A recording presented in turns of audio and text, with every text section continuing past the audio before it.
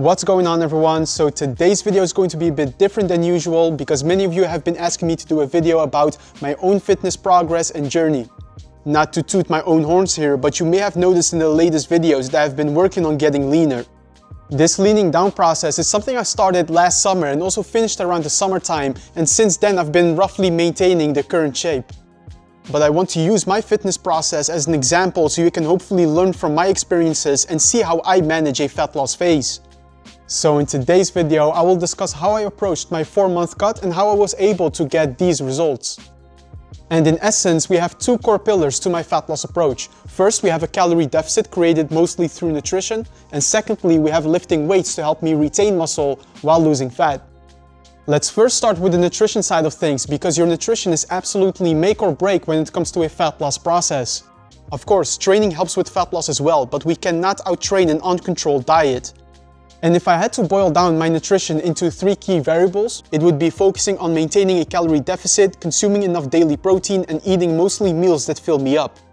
The calorie deficit is simply required because the way your body burns fat is that when you consume fewer calories than your body expends in a day, there's an energy gap, and this energy gap needs to be compensated for by your body burning body fat.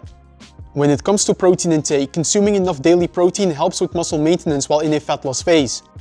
When getting leaner, the goal is not just to lose weight, but we also want to at least maintain muscle while dropping body fat. Next to muscle maintenance benefits, there's also research showing that a high-protein diet has direct benefits for your fat loss progress, partially because protein has a higher thermic effect of food. For every 100 calories of protein you consume, your body burns off 20 to 30 calories for digestion. This is significantly more than what gets burned with carbs and fats. And the third variable, which is eating mostly meals that fill me up, is important because we want sustainability in your approach. As you can see in the title of this video, I went through a 4-month fat loss process. That's quite some time. The only way you can pull that off is if you actually have an approach that fits your lifestyle. And like most people, I don't like walking around low energy and hungry. So throughout this fat loss process, I also made sure that I have mostly nutrient-dense meals that fill me up. Of course, not every day was perfect and having moments of enjoyment is okay, but most of the time we do want to eat satisfying meals. Now back to maintaining a calorie deficit. There are many ways through which you can create a calorie deficit, whether it's through portion control, intermittent fasting, or even counting calories. I personally went the simple route with my fat loss approach and chose to track my calorie intake. Mostly because it's what I've done in the past and what I'm most comfortable with because I have quite the experience with tracking my calorie intake. Right now, while I am maintaining my progress, I am not tracking my calories and eating mostly intuitively. And I can really notice how my experience in tracking calories is helping me eat intuitively while keeping overall calorie intake in check. Now, back to discussing fat loss calories. Tracking your calorie intake also makes eating at a calorie deficit relatively simple. Say for instance, you know that you burn roughly 2,700 calories per day, while you then just focus on consuming less than 2,700 calories and you're in a calorie deficit. But to retain muscle and feel high in energy, we should not decrease our calorie intake too much. A good general aim is to eat at a calorie deficit of 20 to 25%. So if I burn roughly 2,700 calories on a daily basis, then eating 2,000 to 2,100 calories per day is a good target. And these are the calories that I maintained for the first 12 weeks of my fat loss phase, with one exception. At week 9 of the fat loss process, I maintained a 1-week diet break by eating at around 2,500 calories. I can remember that this was a week filled with events and lots of eating out, so I just made it easier for myself and gave myself a higher daily calorie intake, and then decided to just simply get back on track the week after. After 12 weeks of my fat loss phase, I started noticing my fat loss progress slowing down a bit, and this is normal. We know from the research that the metabolism is adaptive. As you lose body fat and your body gets accustomed to eating lower calories, your daily energy expenditure will typically drop. So if you continue consuming the same daily calories, then your daily calorie deficit will also reduce. This is why on the last 4 weeks of my fat loss phase, I decreased my calorie intake to 1,900 to 2,000 calories per day, a 100 calorie decrease to finish the fat loss phase strong. This calorie control that we discussed just now is the most impactful variable in a fat loss process, for me as well. Because of this calorie management, I was able to create a calorie deficit and my body simply had to burn off body fat. But as mentioned, there's more to leaning down than just eating in a calorie deficit. We also want sufficient protein and satisfying meals. I set my protein intake at a minimum of 125 grams of protein per day. This is roughly 1.6 grams per kilogram of my body weight. From research, we know that eating at least 1.6 grams per kilogram of your body weight is a good protein aim for muscle stimulation. This relatively high protein intake is beneficial for muscle maintenance, and you will also notice that if you make your meals protein-centered, they are typically quite satisfying, especially in combination with whole grains and vegetables. If I look at the staple meals I used to consume, I typically had 3 large meals and 1 to 2 snacks in a day. For breakfast, I typically had protein oats. This is a mixture of rolled oats, almond milk, a scoop of whey protein, a banana, some blueberries, and a tablespoon of peanut butter. There's nothing magical about this recipe that will make you burn more fat. It's just a mixture of foods that are high in protein and typically filling. For lunch, I typically used to have a rich salad or some wraps that are easy to make or that I can get from outside.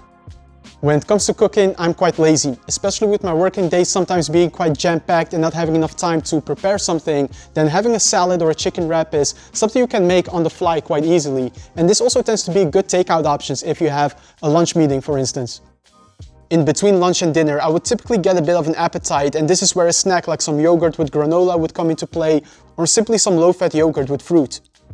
I also often like to consume like a chocolate cereal bar that is maybe 120 calories. Not because of its great nutrient density, but simply because I enjoy to have it in the afternoon. It's definitely fine to still incorporate those enjoyment foods into your routine to make the process more sustainable.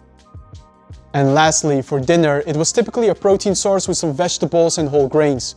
One of my favorite dinners is to have something like noodles with chicken and vegetables while having low-calorie sweet and sour sauce over it. And that was pretty much my eating routine. As you can see, there definitely is a focus on eating nutrient-dense foods that are filling, but it's also not like I'm having a perfect diet with only foods that are considered to be clean. You can tailor your meals to your preferences. As long as you are in a calorie deficit, consume enough protein and eat meals that satisfy you, there's a lot of flexibility in meal design. Also, the nutrition routine I show you now is what I did on most days, but I'm human as well, I think. No, I'm just kidding. I'm human as well, so I also had my days in which my calories weren't on point and I didn't reach my protein target, for instance. There definitely were several instances in which I had too much for breakfast and maybe also had some dinners that weren't as nutrient dense. But keep this in mind for your fat loss phase. How you eat most of the time is more important than how you eat some of the time. If every 2 weeks you have a moment of increased enjoyment, but those other 13 days you are on top of your game, you will still make great progress. So focus your efforts on consistency over perfection. Making progress definitely still takes work though, and not every day will be easy. But if you master the art of delaying instant gratification and start putting in the work for long-term benefit, great things will happen and your future self will thank you for it. Now, we spend a lot of time discussing nutrition because that's simply a fundamental variable here, but we definitely also want to look into training because we also want to maintain quality muscle size while leaning down. In my process, I had 4 to 5 workouts per week. My 4 staple workouts was that I did upper-lower training 2 times per week. But I also have that 5th day in which I go to the gym to film some content for Instagram and YouTube, and if I have a lot of training clips to film, then that shooting day can feel like a workout in and of itself. For myself though, I personally consider the 4-day upper-lower training split as my actual training routine, and anything that comes on top of that as something extra that really isn't serious training but more content filming. My 4-day upper-lower training split is of course focused on lifting weights while prioritizing compound movements. Think about exercises like back squats, Romanian deadlifts, weighted pull-ups, bench press, and the overhead press. It's good to keep in mind that the type of training you did to build muscle is the same type of training that will help you maintain muscle in a fat loss phase. So I essentially continued training with my same usual training split when I transitioned into a calorie deficit. I did not do any high-intensity cardio or start training with higher repetitions in my routine. I simply stuck to the training split I had before losing fat as well. A noteworthy training difference while in a calorie deficit is that you might notice your strength development slowing down. Because you are in a deficit, you may sometimes have slightly lower energy levels in training, and that can impact performance. Especially as you get more advanced in your training, you will typically notice some slowing down of strength progress. But as long as you're able to at least maintain strength, you will be in a good spot to maintain muscle. Now, another thing I paid attention to in my fat loss phase is also my spontaneous activity outside of training. From the research, we know that your spontaneous movement can decrease as you maintain a calorie deficit, which can then slow down your fat loss progress over time. So I made it a priority for at least 5 days of the week I will go outside and have a 30-minute walk. Sometimes this was a morning walk, and sometimes I simply walked to a place where I had a work engagement instead of taking the car or public transport. It may seem like a 30-minute walk won't do much, but if we look at the research, then we see that walking regularly is quite impactful. In one study, doing about a 25-minute walk on a daily basis helped boost the fat loss progress of the participants by 20%. So don't underestimate the power of walking in your fat loss phase. So that is pretty much how I approached my fat loss phase. As you can see, there are no secret tricks or detox juices or crazy cardio workouts that I did, simply sticking to the basics and appreciating the work that is involved in the process. Now, I of course have many years of training experience and a foundation of muscle mass, which definitely helps you look even leaner once you reduce body fat. But the fat loss principles I just described can be applied to most people looking to lose fat. Right now, I'm in a comfortable spot, simply eating at maintenance calories and enjoying the process of being consistent in training and eating flexibly. If you currently want to go through a fat loss phase but you are not sure about how to structure your calories, workouts and overall approach, I can help you out. Through my online coaching service, I'm able to coach people from all over the world in their fitness process. Several hundreds of people have been able to transform their health and fitness through my online coaching service. So if you want me to be your coach, visit the link in my description to apply and I'll reach out to you.